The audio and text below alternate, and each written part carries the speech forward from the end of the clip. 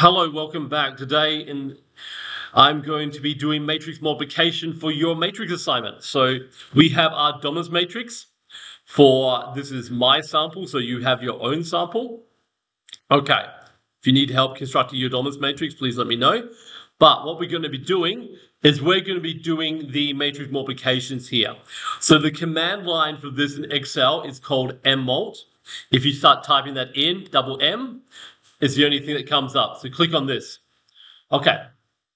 Now, all right. So nope, didn't work. Try it again. MM, and you have to click on this little spot here. Okay. So open bracket.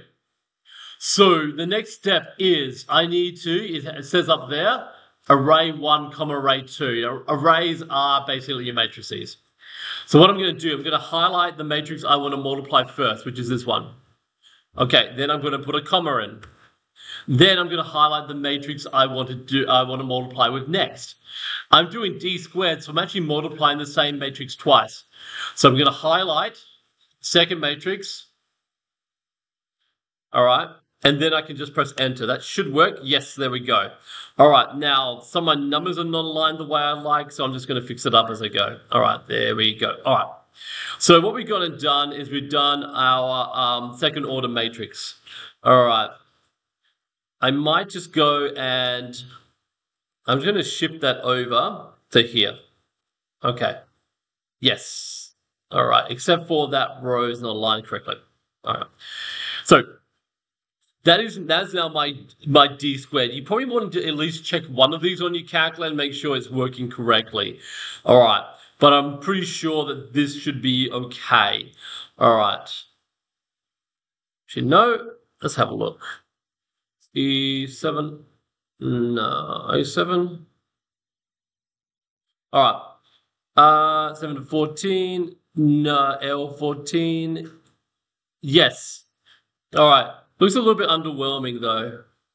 It might just be the sample I picked. Oh, well. If that's the case, that's the case. Oh no, I know what it is. I've turned off my totals. What I mean by that is in the ones I've tested, you've got your totals there. Okay. All right. So that's why it looks underwhelming because I haven't done that part yet. Okay. So that's my second order matrix. Now, what you can do is you can also go and do your supremacy matrix here. So I'm going to do my supremacy matrix. So I've actually put a little box here for A. The little a is the coefficient that's going to go in front of my d squared. So the way I can do that is I'm going to go equals. I'm going to pick my first d, and then I'm going to add 0.5. So click on that. I'm doing it with this little spot here, so I can change that number. It'll update all the values that come out afterwards. And then I'm going to click on this corner here. All right. And then press enter. Then what you need to do, now if you've got the boys matrix, you have 8 columns and 8 rows. I think you can just drag this and it'll work. It should do. Let's have a look. So that added 1. It didn't have that though. Okay. Oh, that's why. How do I do that? How do I fix that? There is a way to do it, so I've forgotten. Okay. Is that star beforehand? No. Okay. The problem is that's not going to work because, all right. So I don't know. I'm going to have to fix that another time. That's not going to work. All right. Okay. There is a way to make it, to make constants work on here. Now I've forgotten how to do that. That's a problem. All right. So for now, I'm just going to put in 0.5 and I'll see if I might update this later on. Okay. So did that work? Okay. Nope. Didn't like the cell. Okay. All right, so we're going to start again. Unfortunately, I can't make that work at the moment. So let's just do it. Let's just find a way to make it work. All right, so click on that one. All right, that cell plus, all right, 0.5 plus, times this cell. Okay. All right. So then I can drag these down. Okay. That's also not working. What's that? Okay. Oh, no, I know one. Okay, that's right. Yeah, no, that's actually meant to work that way. Okay, that's right. And I go across 1, 2, 3, 4, 5, 6, 7, 8. Okay, so now I'm getting, yeah, now you can see the 0.5s coming into it. That works. All right. Then I think I can just go like this and drag these down. I should have the complete matrix. All right, there we go. All right, so if I click on that element, let's just see, yeah, it's highlighting these two and it's doing the correct command. Okay, excellent. So if you have to redo this, because at some point in the assignment you are changing these numbers, I can't make this auto update right now. I've forgotten the method how to do that. I might share that in a future lesson. All right, but there's our supremacy matrix for the second order. So what I'm going to do here, I'm going to write some totals. So let's go total. And I'm just going to compare these ones. Okay, so let's do the totals of. So we're going to do command sum. And what we're going to do is I'm going to do it for, I'm going to put them kind of in the same space, but I'm going to do these ones over here. Okay, so now this is all the wins for, I can actually go copy the names as well in a moment. Okay, so do an update. I drag on that column, on that corner. There we go. All right, so that's how they rank in the first order. For the sake of it, I'm also going to copy the names so we can see that. All right. There we go. Copy and all right, paste. There we go. All right, so we can see we've got a tie for second place with Angus and Dre, and there's also ties here. There's also ties with Jackson and Tom. All right, so let's have a look what happens in the second order. So I'm going to copy these again. Yeah, it doesn't matter. All right. Okay, so let's look at the second order totals. Sum. Actually, no, I can even do it quicker than that. I can just do this. I'm going to take what I just did there. If I copy paste it, it should move. We'll check in a moment. This should work. Yes. Let's have a look. Did it add up these ones? No, we want, okay, no, that's not going to work. Okay. But what I can do is I can just go and edit that out.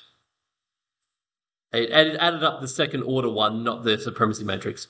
Okay, so let's highlight those ones. No, not all of them. Just those ones. Thank you. All right. And okay, then we go click on the corner, update. All right, so how are we going? So is Caleb still winning? Yes. How about second place? Second place is now Angus and Dre is third place. So the ones who got 3 last time have separated. That's excellent. All right. Have I completely sorted it yet? No. These two have sorted. That's excellent. It's just the second to last and third to last place are not separated in the second order. Will they separate in the third order? Let's find out. Okay, so what we're doing here is, all right, third order. Now, to do third order, we don't have a cubed method for this. You just have to do matrix multi again. So, okay, MMOT. Okay, so the way you're going to have to do this, highlight your D2. Okay, they didn't like that. All right, I know the reason for that. I'll just do that, MM. Okay.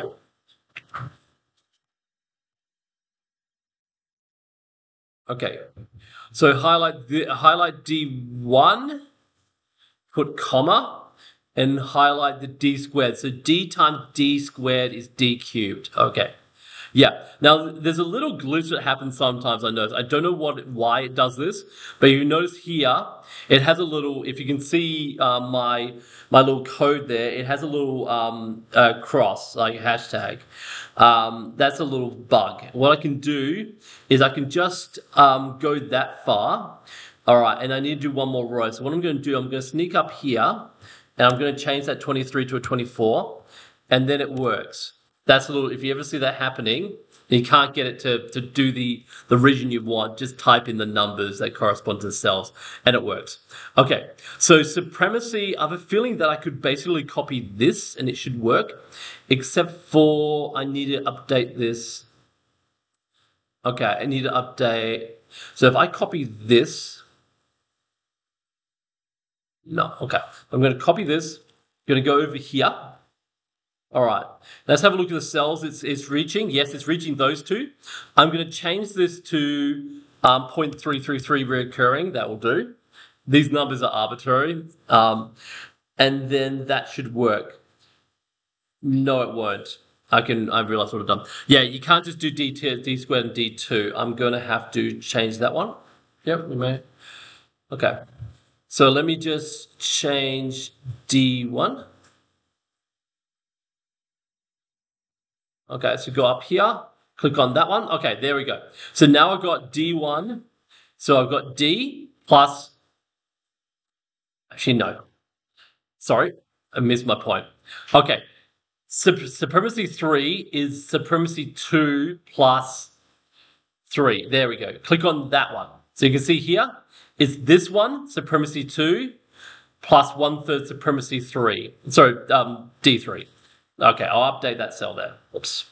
So I wanted that. Okay, those are correct now. All right, so I'll explain that again. So to get my supremacy 3, I'm taking my supremacy 2 and just adding on 1/3 of D3.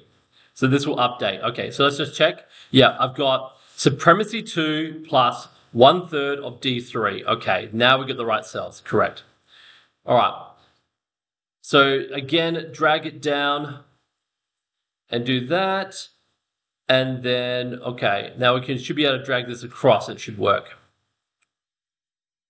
Right. Press the key, drag that across. All right, there we go. Okay. All right. So let's see how the totals work now.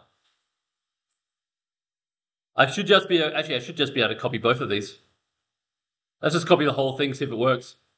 Okay, copy, because the cells usually update when you move down. Okay, is this doing what I want? Let's just check this. Yes, it's pulling those two. Yes, that's correct. And is this doing what I want? Yes, it's adding those up. All right, so let's look at our rankings now. Caleb's still first place. Angus still second place. Dre is still third place. All right. Yes, they're all fully separated now. You can see 4th place, 5th place, 6th place, 7th place, and James didn't score a win, so he was always going to be on the bottom, I'm afraid.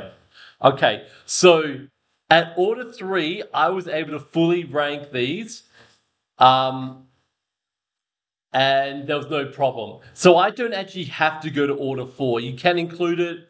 Just make sure that they don't fall out of place. What can happen is these numbers can get kind of big. They're not for mine. I'm getting it largest numbers I'm seeing here is 3, but sometimes they can.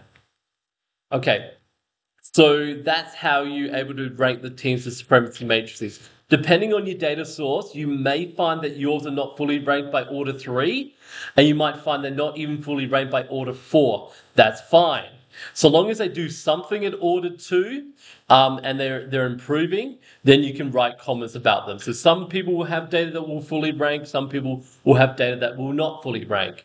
Regardless, everyone's data will do something, at least at the second order, and that's enough to write about. If it was too easy or too hard to rank the teams, that's when the problems arise. So I think that should be fine.